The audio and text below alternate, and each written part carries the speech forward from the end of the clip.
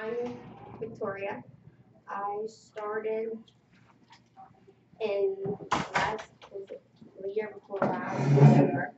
Um, 17. Yeah. It was a really tough road for a while, and it still is at times. Um, I know a lot of students they get discouraged because they think they can't do it, but if you put your mind to it, you can do basically anything. Trust me, we've been through a lot, and I know you have too. So, Yeah. Okay, so I started back in January, and I had 1 month old. I had a 1 month old baby. So doing this was really hard, especially at night. But it helped because he was at bedtime when I came back home. But definitely trying to do the homework and dealing with him and feeding and all that. It was hard, but it got easier. And I'm glad I am where I am now because now I can pay for him all by myself now and daycare. Yeah, that's a big one. So, yeah. Because it was hard. We had teachers we didn't like, students. We had, there's a lot of times where like with your on-hand classes, we would only have, shoot, we all have more people in our year's class right now than what we did half the time. oh yeah. Sometimes we had 4, maybe 5 people, almost every class. So when you're constantly having to do the same stuff over and over again on the same people, it gets very exhausting. Like it's not, because especially when you have phlebotomy, you don't want to get sick 20,000 times in one night. But she had a 1 month old. I have a farm with 14 horses. So if somebody says that they're tired and that they can't do it because they just work one job, you can do it. Trust me. Anybody can do anything that you put your minds to. Only 15 months. Yeah. And then externships, either you're going to go in somewhere that you are going to love, or you're going to go in somewhere where you're going to wish those 5 weeks were over, 10 weeks ago. It's going to be one or the other. Thankfully, I got a place where I love, and I start another job there on the 13th. So it's very, as long as you keep your head up high and you just keep pushing, you will accomplish what you set forward to. There will be nothing holding you back except for yourself. And tell Victoria, tell me a little bit about what you did at Premier Healthcare Associates on your externship. So I did basically a little bit of everything. In my 3rd day there, I had my own computer, like I had everything. I was, bringing patients back, setting the room up for injections. I did ultrasound guided injections where I, worked the ultrasound screen. I worked in the infusion lab, so I did everything but, insert the IV in and everything like that. I started the IVs, I mixed the medications, I stopped and pulled the infusions out. You take the blood pressure, especially like with the first patient, with the first time getting like infusion, like Remicade, it lasts almost 5 hours. So you have to constantly check their blood pressure and check their vitals to make sure that they're okay. So there's a lot of stuff to do at Premier, and I did everything on the clinical side. I didn't do any administrative, but I enjoy the clinical more than administrative. Right now I'm doing administrative to kind of get, the feel of how, because there's like, the 2 parts of clinic, administrative and clinical. If you only do clinical, you're going to have a biased mindset against administrative side. You're not going to know how the scheduling works. You're not going to know how it is dealing with the patients when they first come in. So it's good to know how both, sides are, so that way you get experience and don't have that biased mindset. And then she had a Go ahead, Kendall. Let's hear about your externship experience. My externship, I went to Commonwealth, where she's at now, actually. And then I got offered another job at another pain management, and I'm at integrative pain specialist. So I'm there now. Love it. I have a very easy job. I can't top her right now. But I'm definitely still looking for more clinical. Okay. Well, right now, Victoria is actually doing a temp job at Commonwealth Spine and Pain. Um, and it worked out well because Premier at the time, when she finished up her externship, did not have a position for her. But lo and behold, when she took the temp job, you Got know, another job. right. They So, wanted, yeah, they reached out to me first. They wanted it filled within 2 weeks, but they've actually held it for almost 5 weeks for me to finish this job now. So they're waiting for me. I start there on the 13th. mhm, So if you make a good impression at your externship, you're almost guaranteed a job. I mhm, can get, I mean, because I went through my externship right at the end of 2018, beginning of 2019. So there was no position, but they were fighting to open up another position for me, but they didn't get it approved in time. But as soon as they got it approved, they called me and they are willing to wait, 5, 6 weeks. and she now will have the temporary job experience on her resume plus all that time that she worked on her externship, and it'll just be a kind of a continuation. So it's going to look really good on her resume when it's all said and done. So, Kendall, tell us a little bit about what you're doing at Integrative Pain Management Specialist. What I'm doing now is I am front desk. I do a little bit of billing and coding, but they're outsourcing that. Dr. Seaman came to me, and I will be doing bracing now. I will be doing cool sculpting, Ooh, H-wave for all the workers' comp patients, and actually we had a nurse leave, so eventually I'll be moving into the nursing position. Yes. oh, you got to be kidding me. I mean, like, she left a little bit sooner than he was hoping. So, I mean, once I am in the nursing position, I'll be the only one in the office who knows how to do both sides. Wow, that's nice. So you're getting cosmetic with the cool sculpting, workman's comp, plus all that administrative? Yep. And I do post-op actually tomorrow and Wednesday. Yeah, post-op tomorrow and Wednesday. His clientele's still kind of small, but I mean, we have like at least 60 patients a day. Mm-hmm. He wants to do so much stuff in a little amount of time. Because Mm-hmm. he has his own physical therapy in his office. He does the injections. He does 2 types of TENS units in the Mhm. back, Mm-hmm. and I've only seen the one SCS, spinal cord stimulator. And there's another one. The H-wave, it's like a Velcro patch, Mhm. but they're little needles, but it feels like Velcro, and they stick it on the back. Mm-hmm. And then it's weird. It's weird. That's a new one. Actually, I'm not familiar with that therapy. I'll have to But look he it up. also does the CBD oils. He's actually wanting to get into medicinal marijuana. Oh yeah, he's going places. So it's a holistic Yeah. facility. Okay. Oh yeah. I don't have much He's understanding very, of that. I mean, I know there are lots of benefits for it, but that's really interesting. I mean, it might be nice to be in on the ground floor or something like this. Wow. And there's not a lot of people who do it, and like he doesn't do any kind of narcotics. Mhm. So hexamone, gabapentin, fentanyl, none of that. And that's why he's doing more interventional, Okay. outsourcing to office stuff, and I like it. Well, good. That's fantastic. I mean, that's a nice skill set. You're going to have administrative and clinical from there, as well. Like I said, some cosmetic, some pain management, some I'll be workman's doing the comp. consultations for that. I'll be doing the consultations and going on from there. Wow, good for you. And again, they wanted to hire her on her externship. What, the second week? Second day. Second day. That's right. That's right. I had her come over to campus that day actually and speak. So again, just great opportunities are out there for you guys.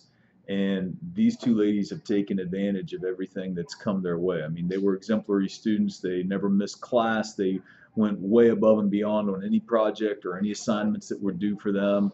And again, they had a very small class, and yet when it came time to do phlebotomy, they all got their phlebotomy certification. For phlebotomy, you have to get 30 successful venipunctures and 10 successful capillary sticks. And when you only have 5 people in a class, and of course one of you all has to be the phlebotomist, that means, 4 people are essentially are your patients, and, you're going to use your instructors too. I mean, Dr. Williams and I both take plenty of venipunctures, but yeah, Is she that, here tonight? no, no. Well, you know what? I do not know. I'm not sure. I could go check. I know we've both been putting in a lot of hours for a big project we've been working on, but anyways, I don't know if she's in the faculty workroom or not. But anyway, do you all have any questions for them? If each one of you guys could give one piece of key advice to this group, what would you tell them to do? Um, as soon as you make a goal for yourself, see if you can set it higher. Keep pushing yourself as hard as you can go. I mean, you might wear yourself out, you might get knocked down a few times, but the higher you set your standards, the farther you'll go in your life. Yes. I'm the second by one. Yeah. Yeah. Don't quit. Yeah. Do Don't not. quit. I mean, it's fine to take a break, but don't give up on yourself. I love that I went here. I didn't work for 3 years straight, and for my last job, I was making like $8.75. I'm making 15 now. Like, first job in 3 years, 15,000. That I like that. I mean, that's just good for me. And there's a lot, I tell you what, it sounds like there's a lot of potential for growth at his office Oh, too. yeah. That's fantastic. Oh, Oh, yeah. good. And I mean, take on every skill you can. I mean, by all means, everything that he has you doing right now, those are all resume builders. Hey, Right. but before I forget, what EHR system does he have? It is It's not Athena, is it? no MediTouch. Ooh, that's a new one. MediTouch. It's a lot easier than what she uses. Okay. I'm sorry, but it's a lot easier. What does Premier use? Premier, Central. Okay. Any questions for these guys? Hey, again, 2 great resources up here. It's not myself or Dr. Williams, so you get a different perspective from them versus what we would tell you. What was the most useful y'all did to study for your certifications? Don't ask me. I didn't study. Don't ask. What? I didn't study at all. I would say what helped me the most was Kahoot. Was definitely Kahoot, and every, what is it, Ms. Aaron's gave it to us, the actual certification Yeah. reviews. Mm-hmm. I went through every single one, and I would write something at each question to help me. That's like with Medicare Part A, that's hospital, because there's A in hospital. Like, I mean, I would just write something simple as that. And what was it, Part D for Part D is drugs? drugs, yeah. Part D is drugs, and D for drugs.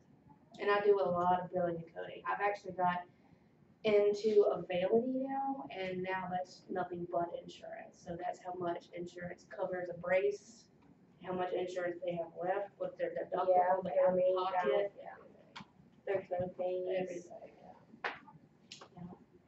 When Victoria said she didn't study, the reason she can say that is because she worked so hard and did so much on all of those connects, on all those other resources above and beyond that. Don't let her say she didn't study, because she went way above and beyond on everything I else. made like a lot of side notes. So like I have like so many notebooks and like sticky notes where whatever was written up on the board, I wrote down. And then I would also go back and rewrite a lot of the stuff, like important stuff. I mean, I have so many, and like how he does like the PowerPoint stuff at the top. I went on my iPad and I wrote every single slide. Every single. I bolded the important stuff. I highlighted the important stuff. Anything to make the importantness pop out, I made it. And because I mean, you can't learn but so much just sitting here, zoning in and out, listening to him lecture. You have to be proactive. You have to write. Like you cannot. I mean, yeah, like we went over like the study guides and stuff, and we took them. But and then again, with your certifications, you cannot spend 2 or 3 hours studying the night before. You're going to drain yourself. Mm-hmm. If you're going to study, you study 30 minutes every night for the week going up to your certification. Do not stay up late studying. Do not wake up early to study. Make sure you eat a good breakfast and don't stress yourself out. Don't second guess yourself. You cannot stress, because as soon as you stress yourself out, you're going to forget the answers. You're going to forget what you studied. And it's not, you might not have the potential outcome that you were hoping for.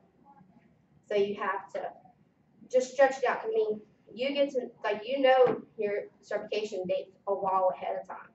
So just study a little bit here and there.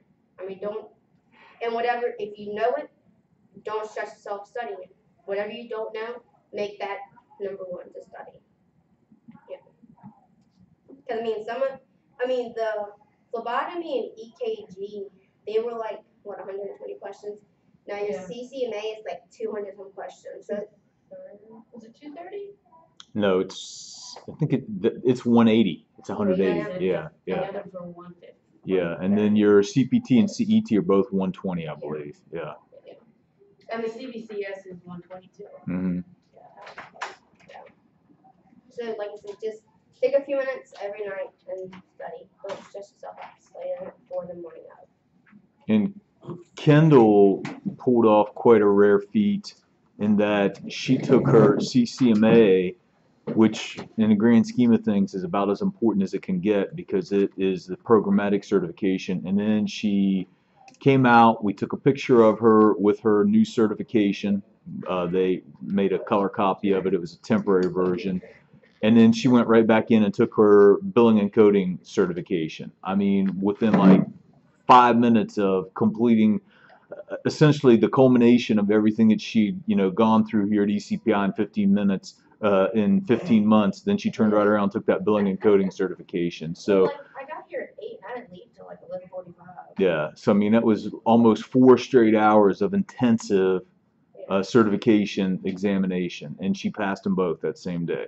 So I mean that you're talking two really top-notch medical assistants, and I mean their externship sites both ultimately, made overtures to them to hire them, and so on. So that just goes to show you how well they were prepared right from the get-go. And as soon as they got to their externship site, they were ready to work, and those facilities appreciated that.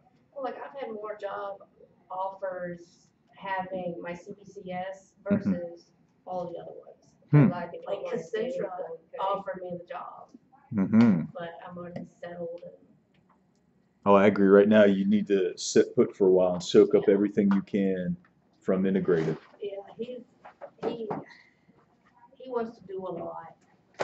Does he want externship students by any chance? That he doesn't. That he does not want because I told him, extern. I am the. How do I say? I am the. I don't know how to say it. The last person that he hired, they were graduated for 3 years. I wasn't even like fully graduated when I started, and I was like the newest post grad that he had. Okay. And he was kind of skeptical about it. But Tammy, who I worked with her, I mean, I just sent in my resume and said, yeah, you're hired. Because I had my CBCS, everything. Okay. So. Well, see, there you go. That's yet again, team, pointing out how important these certifications are. They do open employers' eyes. All right. Any other words of wisdom or any other questions from this group that we have here? Okay. Of this group here, Ken has earned his certification in EKG. Nobody else has been through one of the classes that'll have certs yet, but again, we do have one student that turned it. So I know Ken definitely understands how important certifications are. But just to tell everybody else, I preach it and preach it and preach it, but these two are living proof of how important those certifications are. We had a really hard teacher for EKG. Oh, Lord. I cried. Please tell me you're teaching them EKG. Yeah, it'll be me. Y'all are lucky. It'll be me. All right. Any final questions for Victoria and Kendall? All right, ladies. Thank you all so much. I appreciate it.